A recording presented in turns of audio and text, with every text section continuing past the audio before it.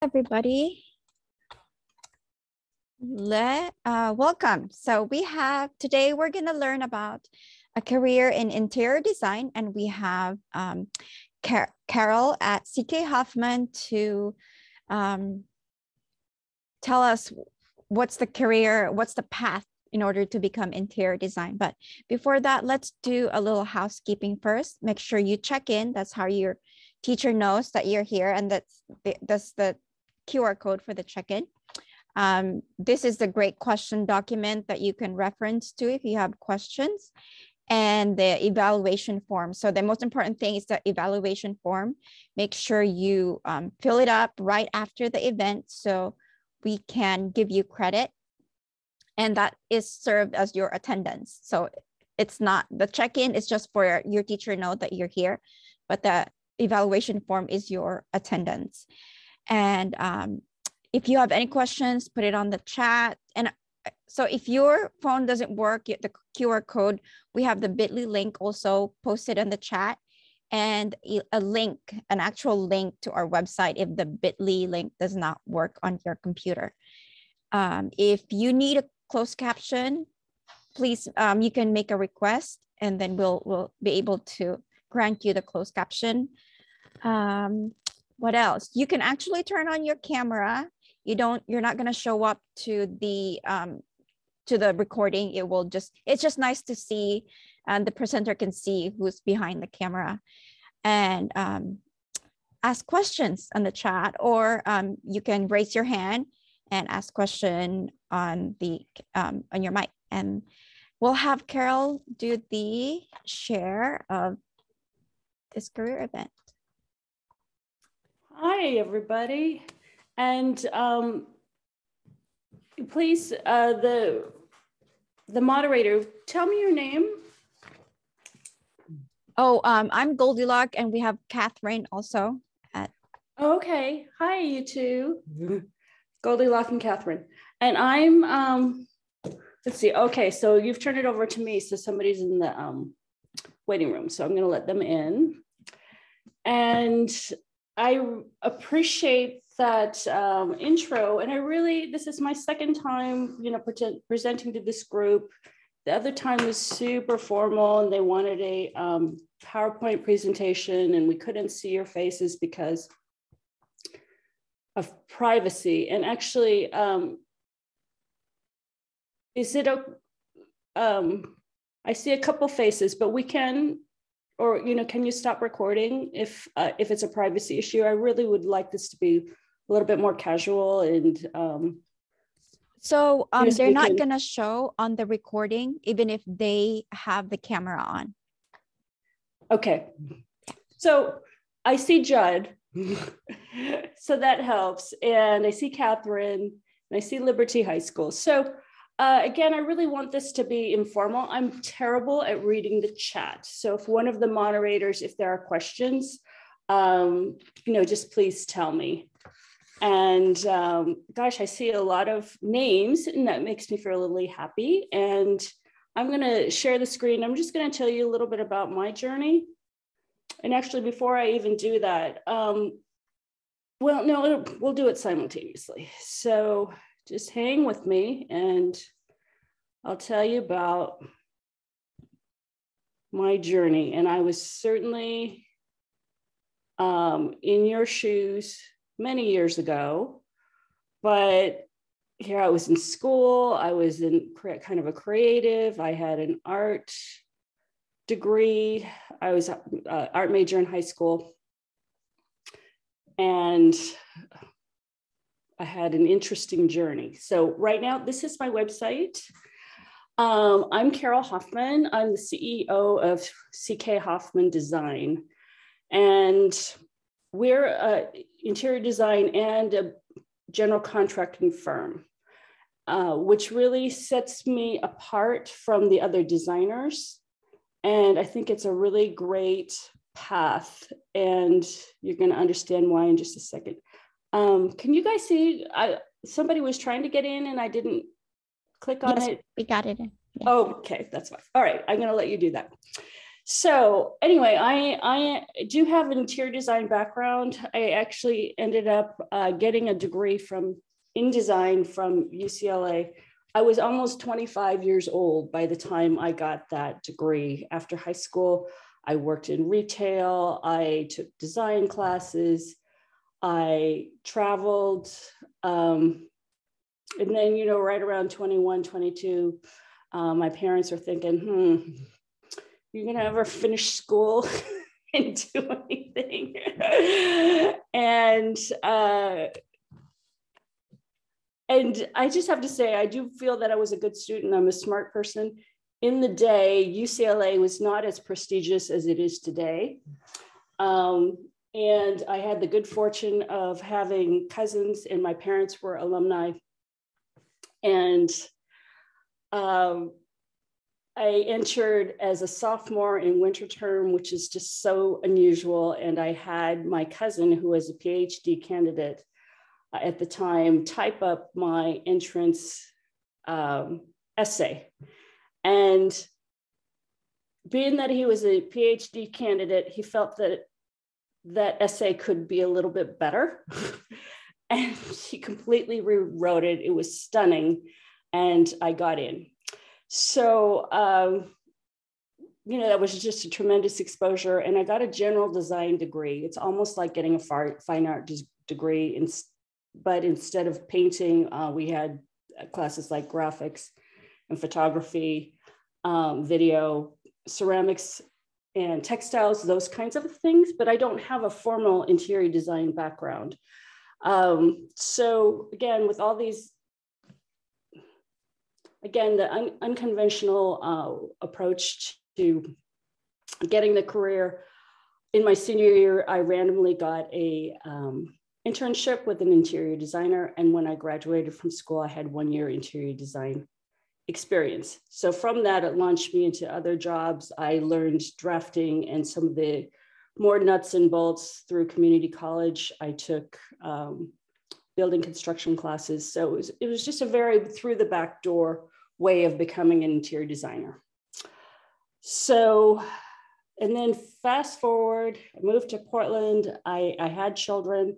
My husband and I were developers. We built houses with other builders, and I took a pause from professional work for 20 years to raise children.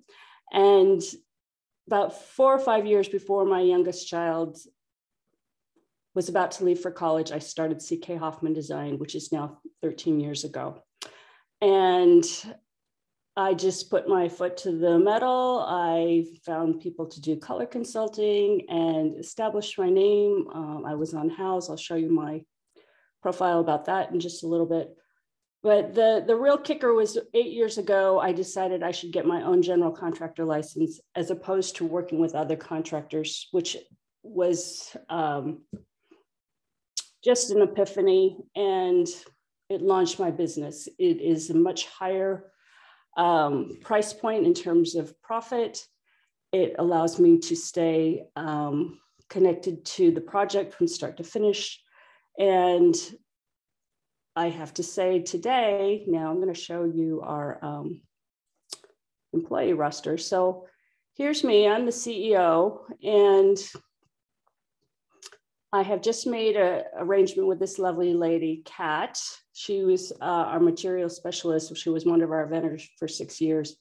She joined me 1.5 years ago, and just over this last year, she has mostly by sweat equity, not cash, but by January of 2022, she's a full partner of CK Hoffman Design. So she'll be half owner. We have a universal design specialist consultant, and we also have another interior designer and certified agent place consultant. These two are part-time. So let's see, some of our bells and whistles, and maybe it's on the front page. So we have been in business for 8 years.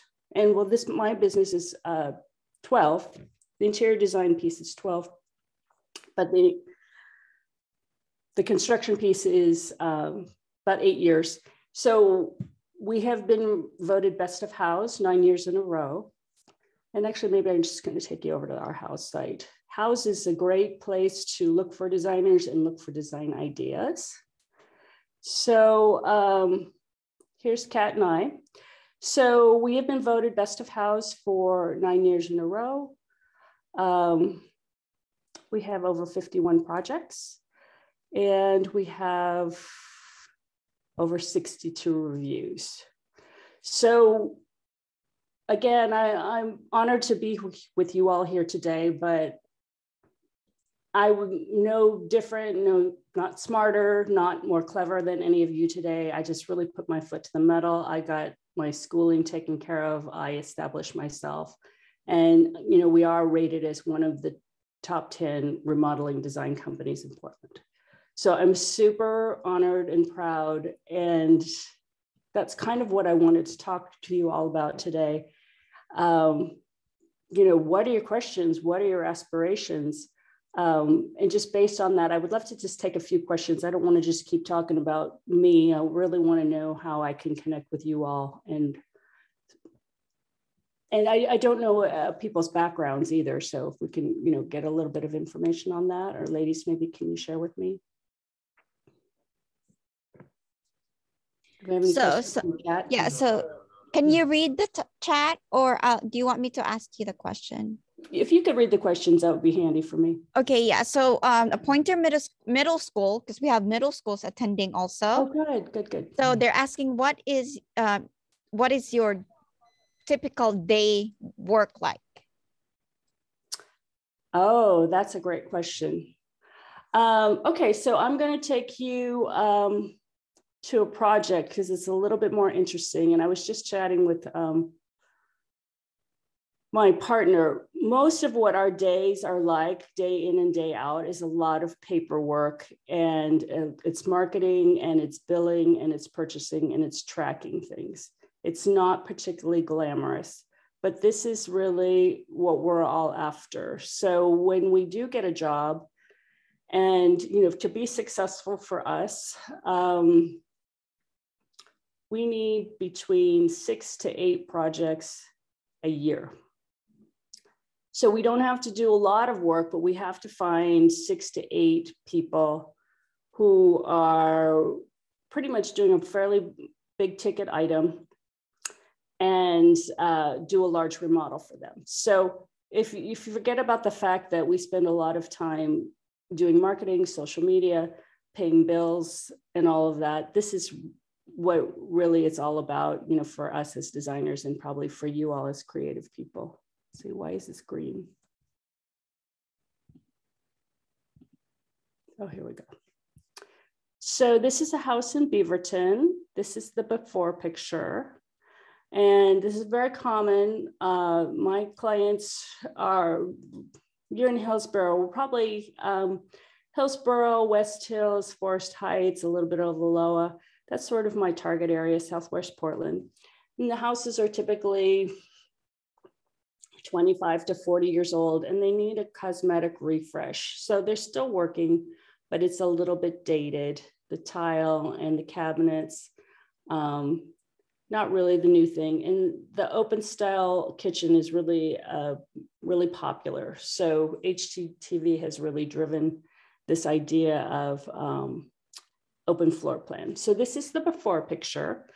For this project, we had to bring in a structural engineer and figure out if we could remove that wall.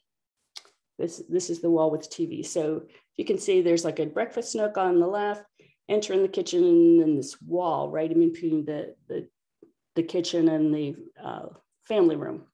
So we talked to a structural engineer. We found out we could not remove the whole wall, but we could leave a post. So we took out that wall and we put up a post to keep that ceiling up. And we created a really beautiful new kitchen for them. Here we go. That's what it looks like when you take everything to the studs. I always find this super, super fascinating. All the walls are not static. Usually there's electrical and sometimes plumbing behind it. And then you have to put in insulation. But this is what a house looks like before there are walls. There's another angle. And then not only did we finish off their kitchen, then they said, oh, well, we need furniture for our living room. So this is a dream job. You know, usually projects aren't as extensive as this, but it's really fun when you get to do everything. They needed a new breakfast nook table. Okay, and here's the back end from that kitchen. So we completely removed that wall, redesigned their kitchen, and we had to incorporate that post. But now they have this beautiful, bright new kitchen, new appliances, new lighting. It's so different. All the flooring is consistent from side to side.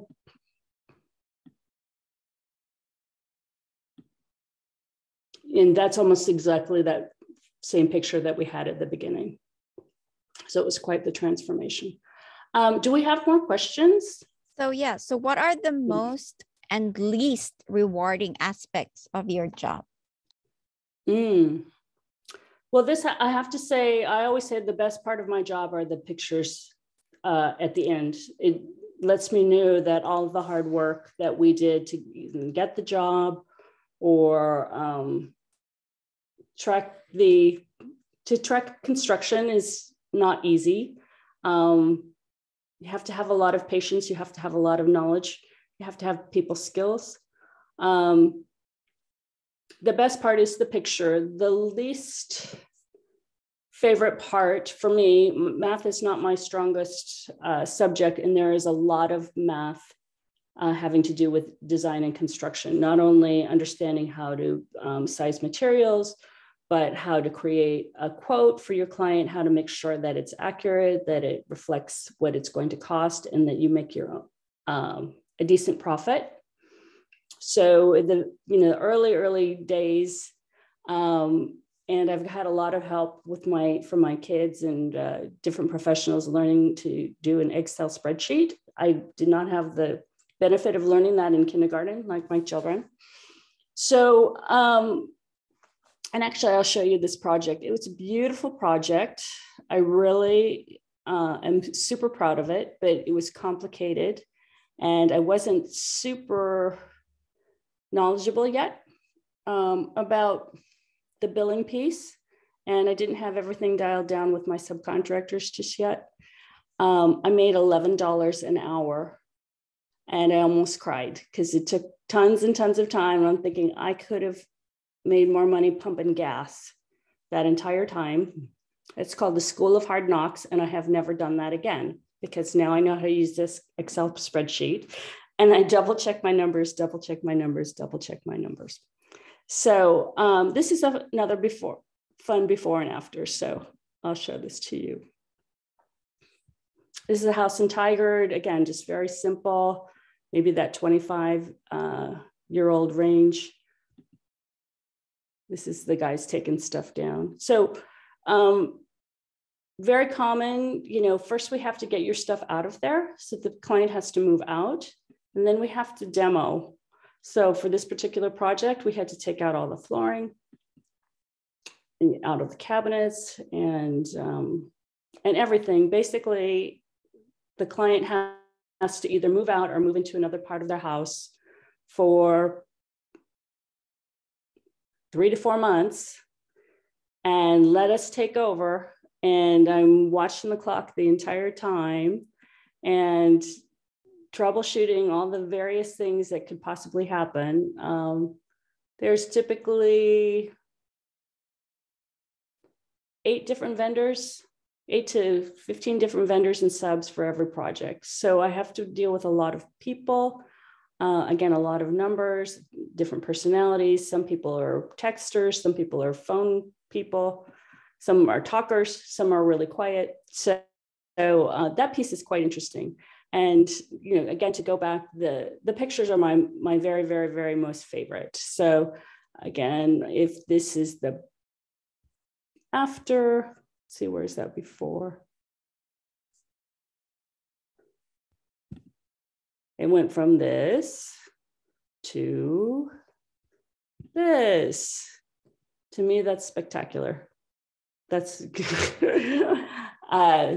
that's the most fun part, is to see that. That just blows my mind, that these, not only that I would have the skill and the design sense and the experience to put this together, but that somebody would actually trust me in this particular kitchen. Even when I made $11 an hour, this kitchen was $50,000.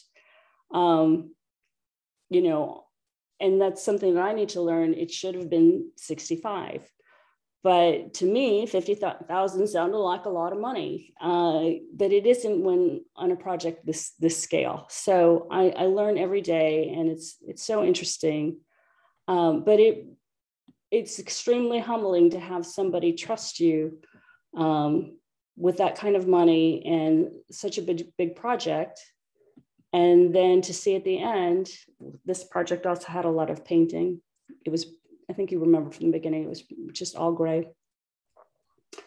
That they would trust me enough to, you know, give me large amounts of money, and that I'm actually able to, you know, deliver this. It's super, super cool. I'm going to look at my outline, but are there any other questions that we have? So the Evergreen Middle School is asking, what specific trainings would you recommend for this career? Okay, so, well, and if you heard my my story, it was not straight and narrow, and I don't know if there is specific training. That said, I'm in favor of school 100%. Middle school, high school, junior college, trade schools, college, graduate degrees, as much education as you possibly can get. So certainly some sort of creative aspect is important. But as I mentioned, that math skill is super, super, super important for, you know, just the nuts and bolts, paying your subs and paying yourself and making sure that you're billing correctly. People skills, that's something that I never really thought about, and that I find more and more is super helpful. The sales piece. So I've gone to lots and lots of sales training. I don't consider myself to be the best salesperson, but putting people at ease, explaining to them what you do, how much it costs, why they should give you that money and not somebody else. That's tremendous to know that, or to be able to explain to a client, oh, shoot, you know, we had a little bit of a drawback. My contractor stepped through your ceiling, and so now there's a big hole. We're going to take care of it. You know, and it's a very stressful time for the homeowner, because they don't know what we're really going to do. Are we really going to perform? There's all kinds of nightmares out there, these different things that people have said. And it's true. And I always do assure my client that we're going to take care of you. I'm going to go back to that question. What is the best and the worst? Because I think I told you the best, but I don't think I've ever told you the worst. The worst is when things go sideways and you have a very difficult client who is very angry and confrontive. And it's only happened a couple of times.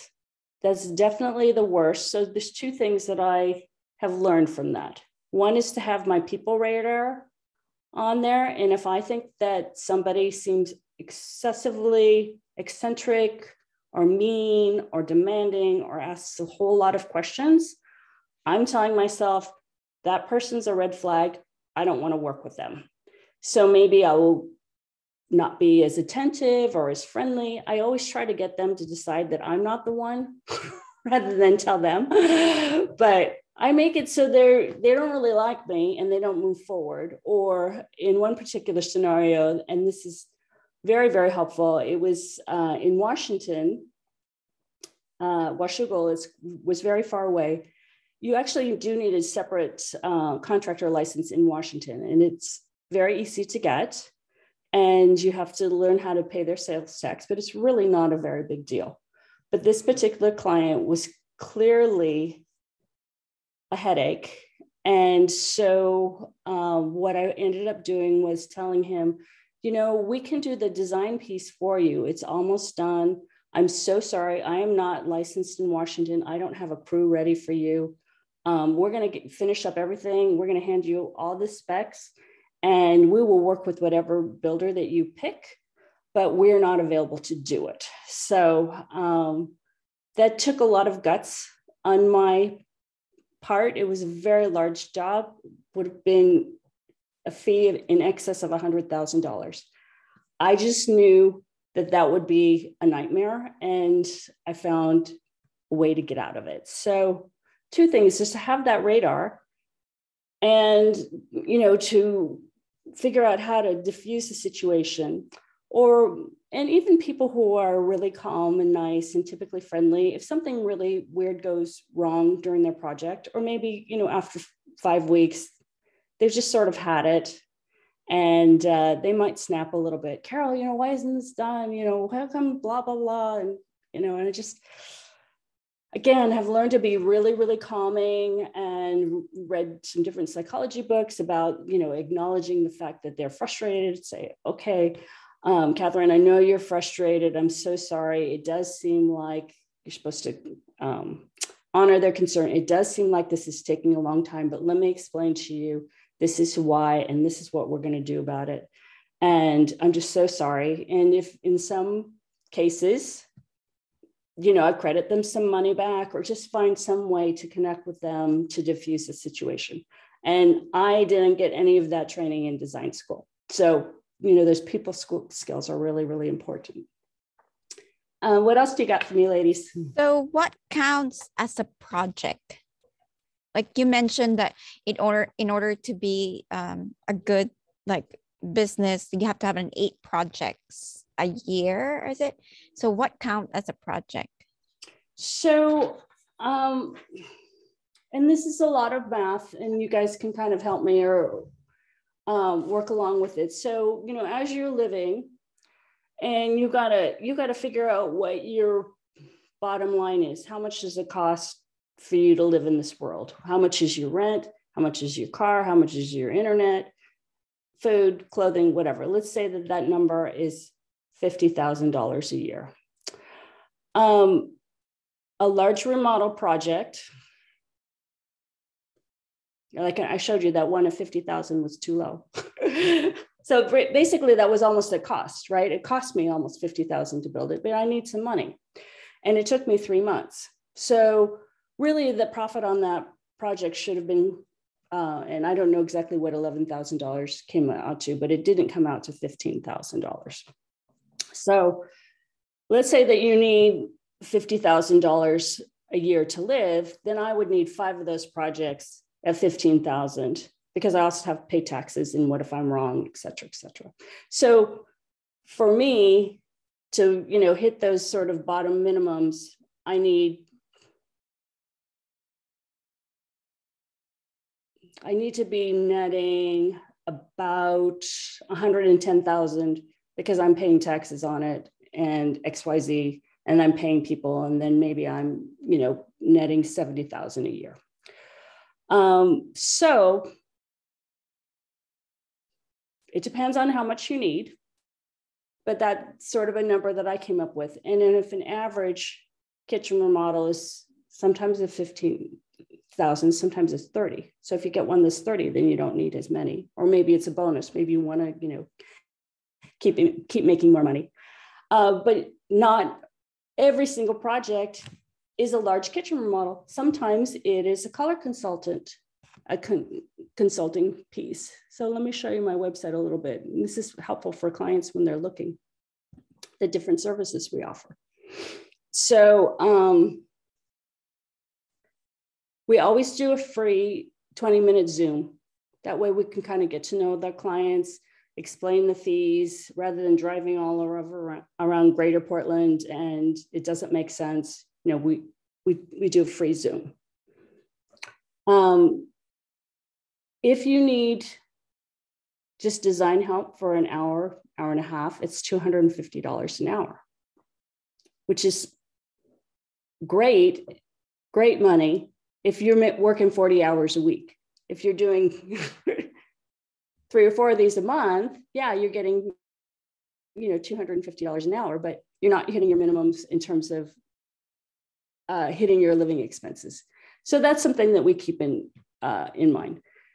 We charge for our design quote, which is different. Many contractors will go out there and say, it'll be $100,000, here, sign here.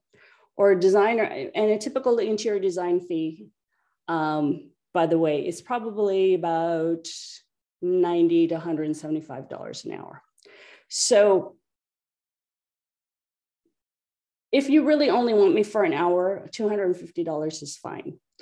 But again, to stay competitive with other interior designers, I have a 20-hour design package, which happens to work out to $175 an hour. And I'm a general contractor. I can also give you a quote. So it takes a particular mindset for the clients to understand this, but me as a designer, if they were to just hire me from PCC or wherever, I could easily charge them $3,500. And then they have to go to a contractor and price it out. That contractor may or may not. So I guess my point is, I'm sorry, I'm not more eloquent about this, but again, I wanted to chat with you. As a contractor, and I'm planning out their kitchen, and if I know what their budget is, then I know which pieces to put in, which trades to use to keep them on budget. So designers usually don't track the budget of what your project is, they just design it. So it's very likely that they'll design something super beautiful that not really affordable when it comes time to build. So to go back to the amount of projects, so I would love to get, 6 projects with a $25,000 fee at the end. That would be fantastic. However, along the way, sometimes people hire us for a few hours. So we have many clients that the total fee is $375, $1,500, $6,000. So somehow I'm hoping at the end of the year that I have at least 4 projects that are, $17,000 with a few of these other ones sprinkled in, and that I'm netting a minimum. This is in my head, I want to net a minimum of $70,000 after I've paid taxes. For some people, that's a ton of money. For other people, that's hardly enough. That's just what I particularly want. Does that help?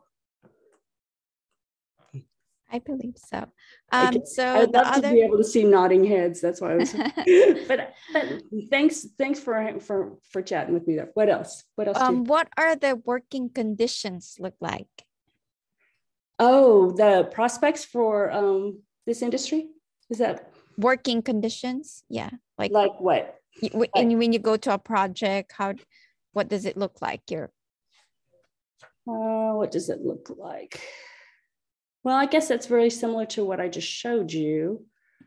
Let me see if I can get to some of these projects and show you a little bit more about what that before and after. Oh, this is a fun one. So this particular project, it started out as a closet. This cute family, they've got 2 kids, a 4-year-old and a baby, and they said they have no powder bath on their main floor. So when guests come over, they have to go up into their private areas to use the restroom. And could I change their closet into a half bathroom? And amazingly enough, there's a fairly large living room behind it. So there was room to knock out the wall and expand it. This is a very atypical project for me. Usually I do these cosmetic kitchen remodels, but this was super fun. And what also was super fun is that this is a younger couple. The guy knew how to use this program called SketchUp. And he gave me this, after we talked, he gave me some beautiful drawings on what that could look like. And that made it so much easier for me to give to my structural engineer and framers, etc.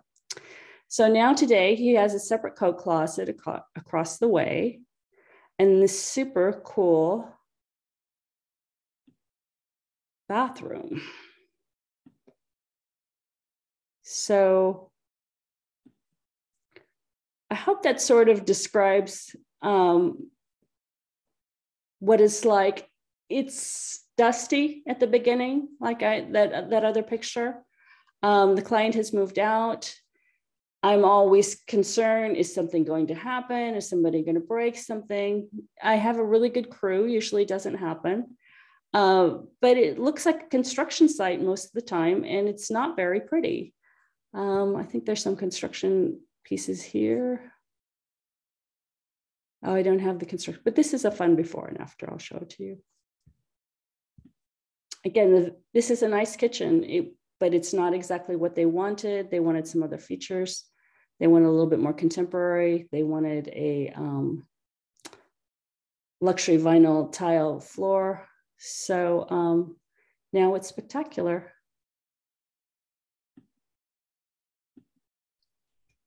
So we also have another question. Would you choose this career if you could make the decision again? What, if anything, would you do differently? So that's a great question. And for me,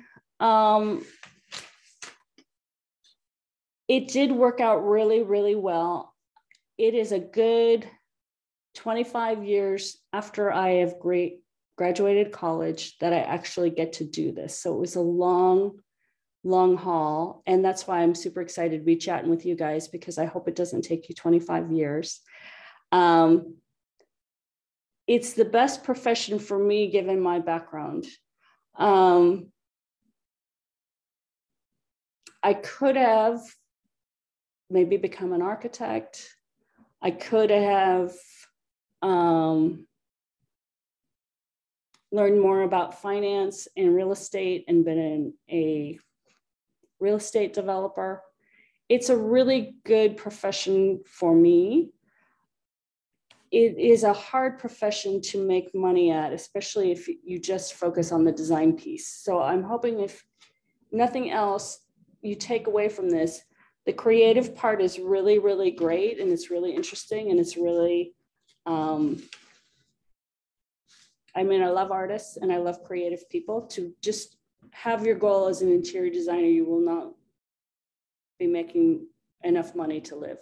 You would have to supplement your income with something else. And I don't approve of that way of living. I think that, you know, whatever work you do, you should be able to pay for your expenses. So, and the way that the interior design industry has evolved is that all the retail stores have interior designers. You walk into any furniture store, you walk into any paint store, plumbing fixture store, they all have interior designers. What's different about being a general contractor is that you are managing all these different pieces. It is not something that you can go buy off of a shelf. So it takes more savvy and more coordination. So whatever creative field you pursue, I highly recommend you think about that numbers piece and that budget piece and that cost of living piece, and you make sure that they all work together. So I didn't have a chance before the Zoom call, but I have a list of kind of tips and advice and related careers to consider. But I'm going to pull it up and show you. We can just all go through it together. Downloads and chamber. I'll send this over to you. So these are related fields. So I am an interior designer. It's the general contracting piece that brought it all together that makes it more interesting and brings in enough money. But that said, these are other careers that you can have in this field. And these are sales positions. is creative related, but it's cabinet designer, tile and flooring specialist, plumbing fixtures, appliances, countertop fabricators, furniture companies, dishes and accessories that would, Williams Sonoma, those places, and again, they have designers, art galleries. The trades, if you're remotely handy, I'm an excellent house cleaner and I'm an okay painter. They are making good money. And there's actually a shortage of trained contractors. The ones that are your old school, mostly guys, are retiring, and younger people aren't going into the trades. They don't know about them, especially women. That's a big push right now. There's an organization called Girls Build that is doing a lot of training and a lot of encouragement of young women to go into the trades. But these people are making nice money, $25 an hour and more. My handyman he just raised his rates to $75 an hour. And I had to tell you, I have had handymans charge me $125 an hour. So the trades, carpenters, framers, drywallers, painters, electrician, structural engineer, that is definitely you would need more training for that. Our structural engineer is $500 to show up at the site, and the plans are, I don't know, they're probably running $200-$300 an hour. So if you have that kind of background and you're good at it, I highly recommend it. Architectural drafters are really in demand. Like that client I showed you, he did those renderings. There's different programs, CAD, Revit. I don't know how to do any of those. Average price for architectural drafter is $65 to $85 an hour.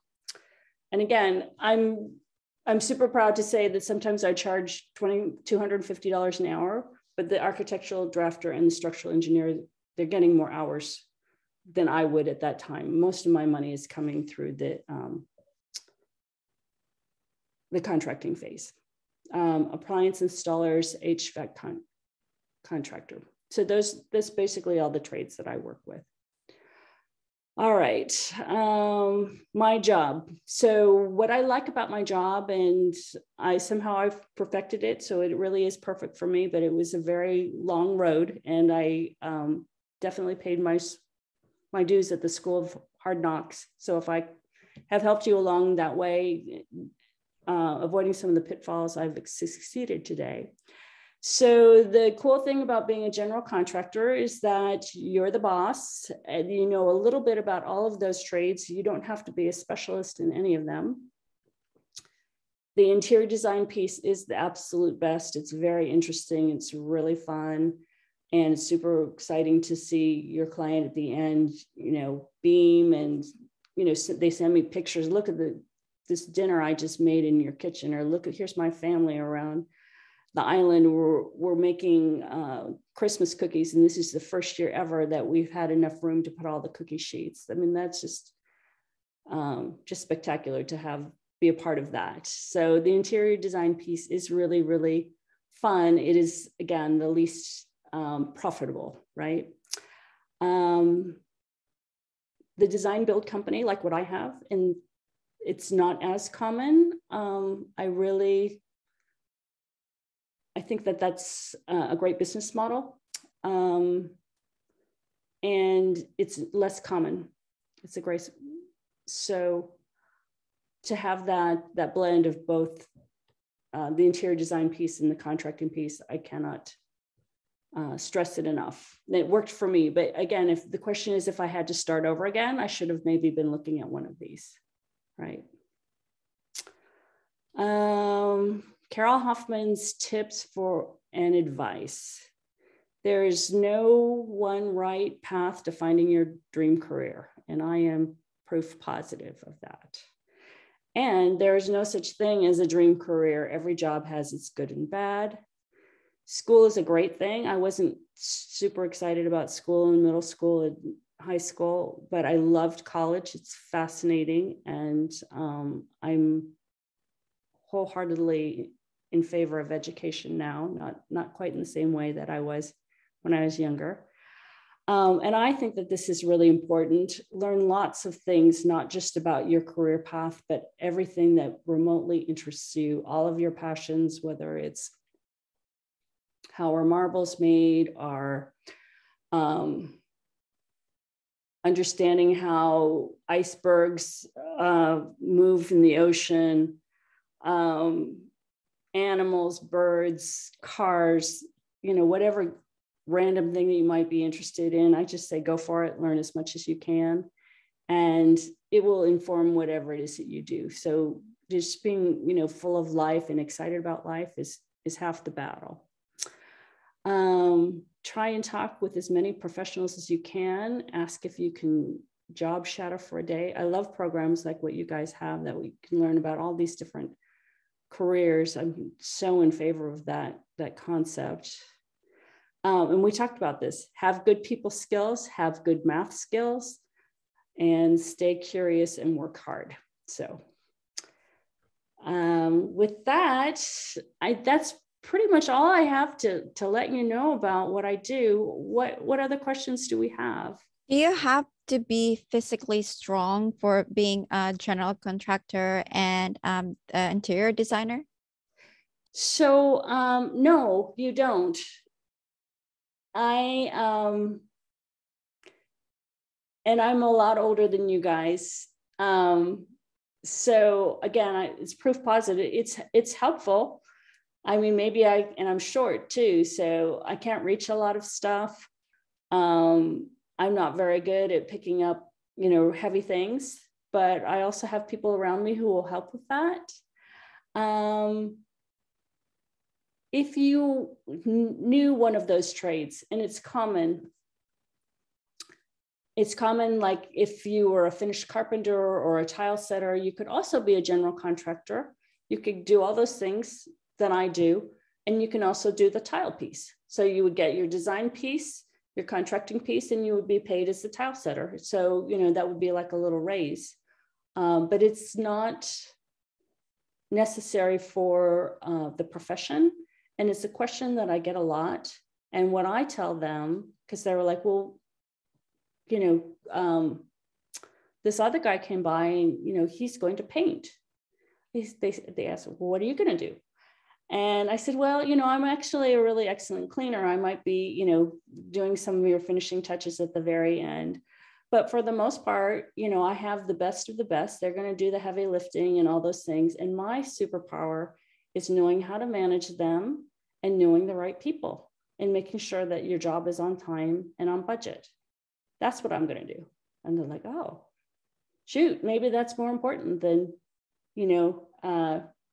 being able to tile my backsplash. It's like, yeah, could be. So the answer is no, doesn't matter. And another question is, what is your favorite project that you have ever done? My favorite project. Well, thank you for asking me. And gosh, I love all of them. We just had, and I have to say the pictures are my very favorite. I have a photographer at the end of each job, and it's my absolute favorite. And I love all of them, but this is a super, super fun one, and it was a huge transformation. So I'll show you. It's a house in Northeast Alameda. It's over 100 years old, and as part of the kitchen remodel, we had to remove this really weird concrete pad and laundry room that was smacked onto the side of the house. So we had to give them another door so they could get it in and out. This is what was on the side. So he had to get that out. And that's about, let's see, 3 or 4 feet of concrete that people were afraid to demo because they were afraid they're going to crack their foundation. So I had to get a lot of engineers and specialists out to reassure us that we would not knock down the house if we took that out. And then we gutted their 100-year-old kitchen and nook. Look at that wallpaper.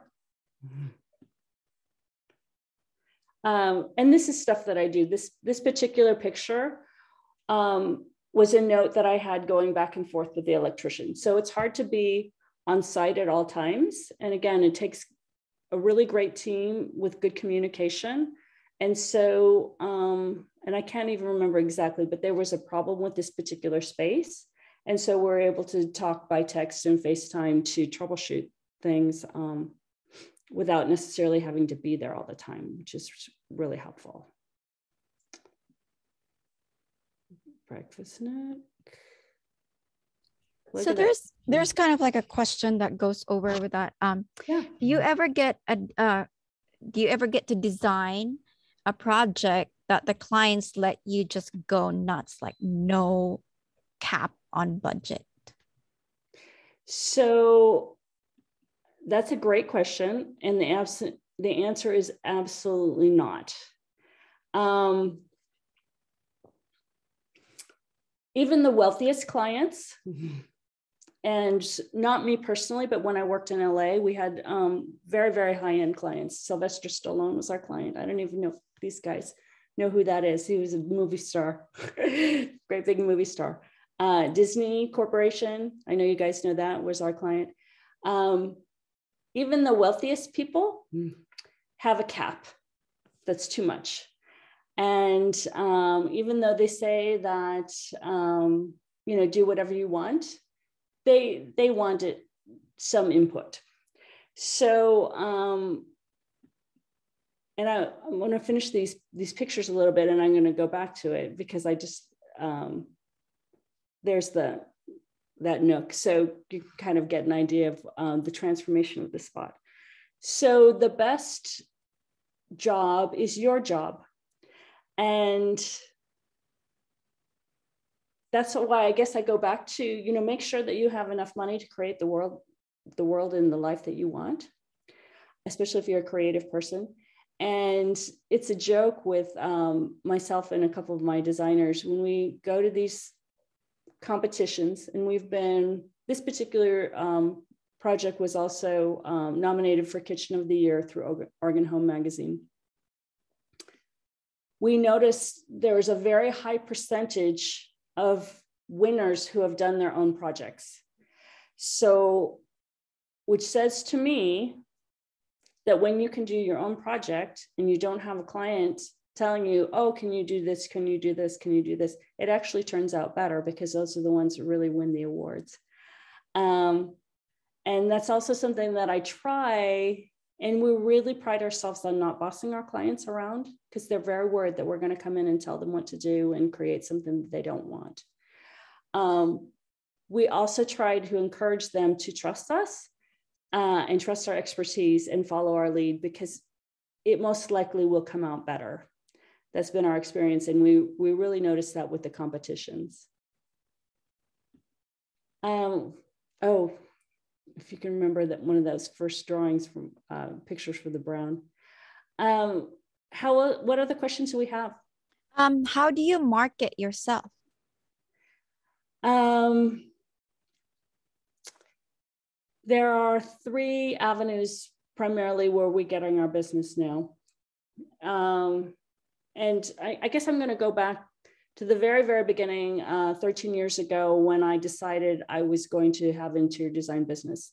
What am I going to do? I'm going to specialize in something. I'm going to get a storefront.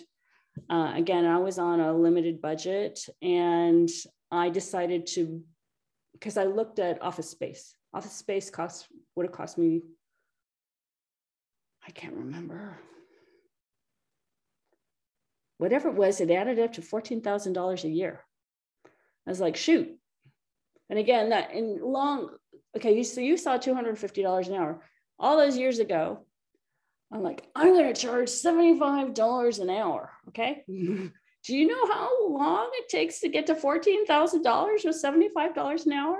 I'm like, oh my gosh, the first $14,000, it just goes to the rent. I wouldn't even get nothing, and I just paid $600 for a website and some pictures.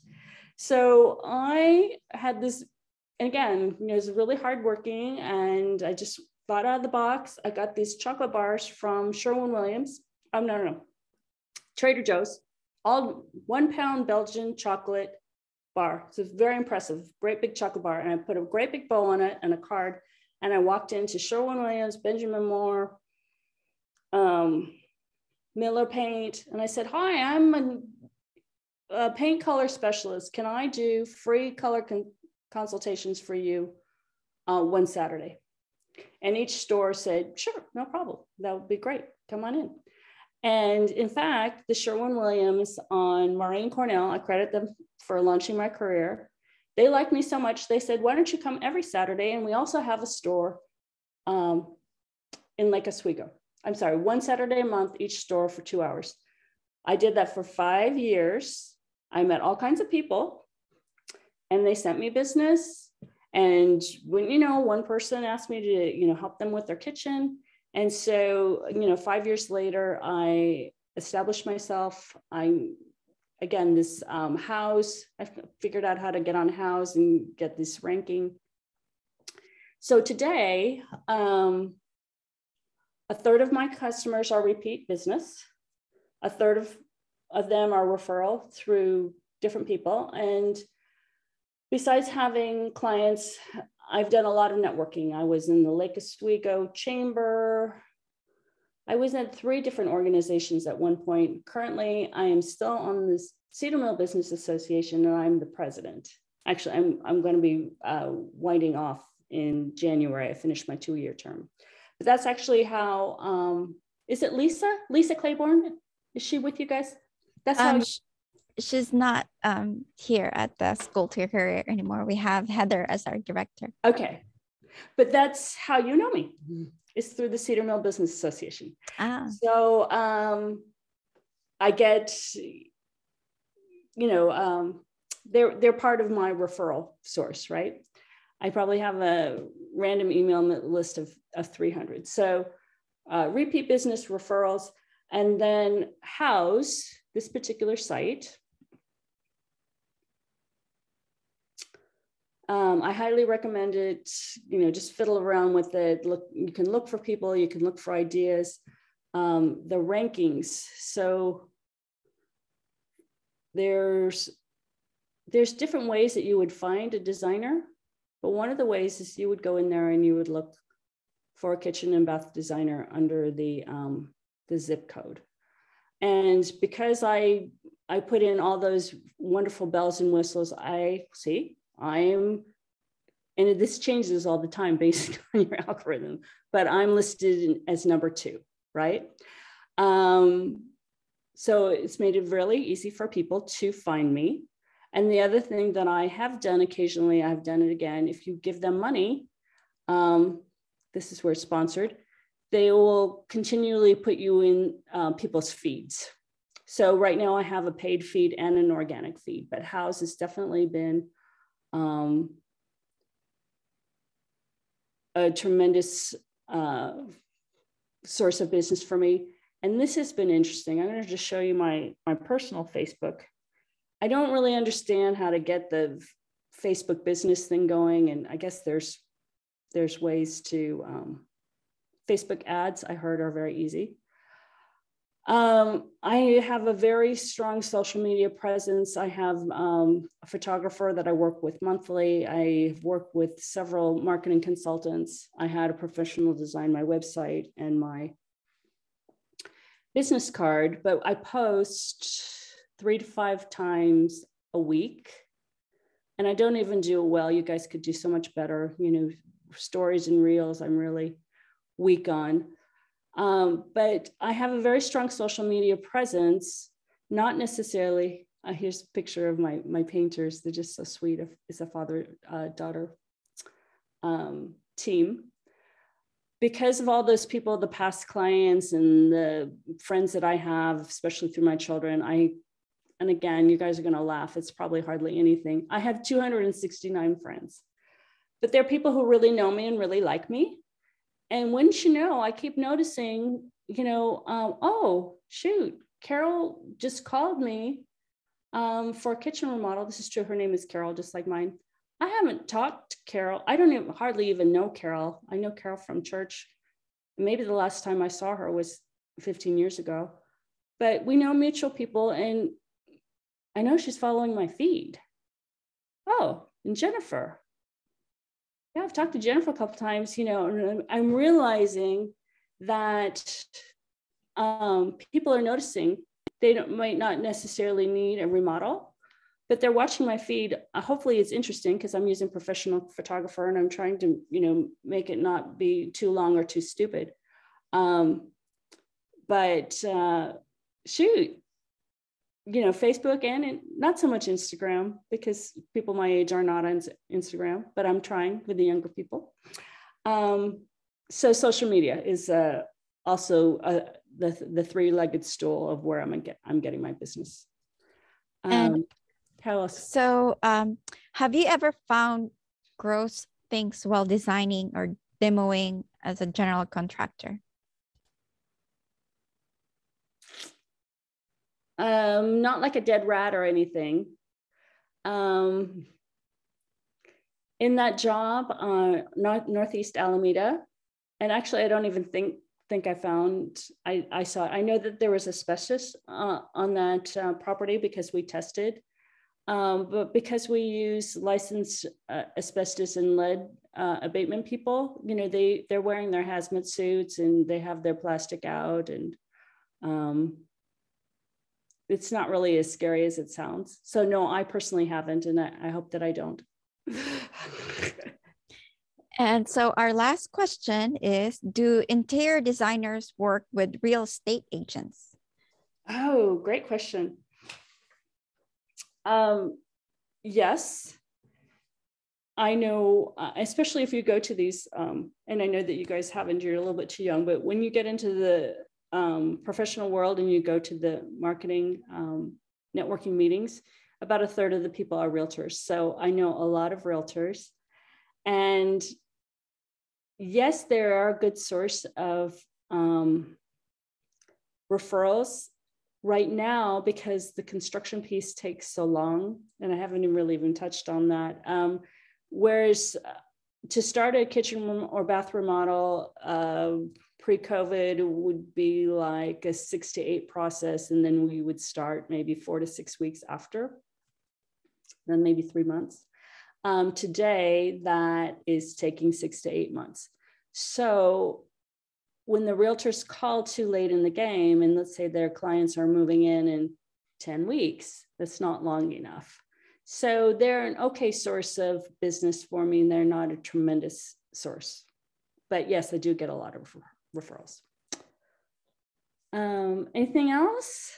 If you have any more questions, just put in a chat. But for now, we don't have any questions right now. And okay. Yeah, thank you so much. So thank you, everybody. I just wish you well, and thank you for paying attention to me, and I hope that you found it informative. I'm going to send you those that tips list, right? So does everybody have your contact information? Yes, and we also have it on the recording, and they can review also. Okay. Yeah. I'm just going to reply to the confirmation, this tips list, and then you'll have it. All right. Okay. Well, thank you again, and happy holidays, everybody. Thank you so much.